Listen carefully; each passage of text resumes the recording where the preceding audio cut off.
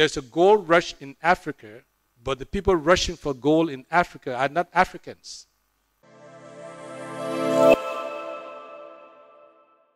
Africa suffers from the paradox of being the richest, but yet the poorest, and an embarrassment. Poorest continent, but yet also an embarrassment to the continent.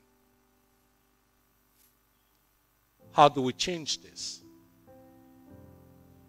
We hope to come up with sound resolutions, projects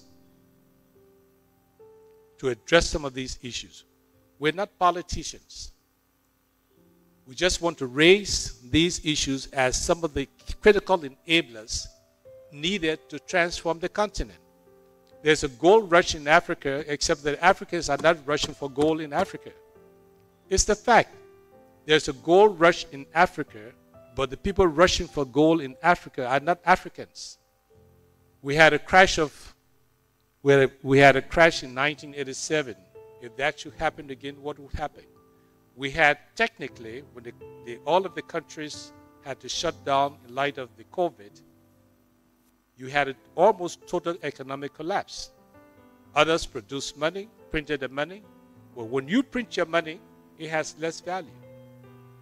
These are the practical things that we should look at as Africans, because we can have a strong currency in Africa. We should have to stop kicking the can down the road about common currency. We've been talking about this for years.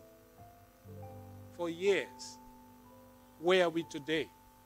Are we thinking about the continent? Or are we thinking about our respective countries when it comes to common currency? It is critical that we look at this.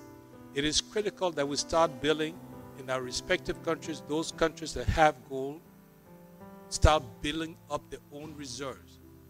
I'd like to commend the government of Ghana. I heard something along that line recently from the Central Bank of Ghana.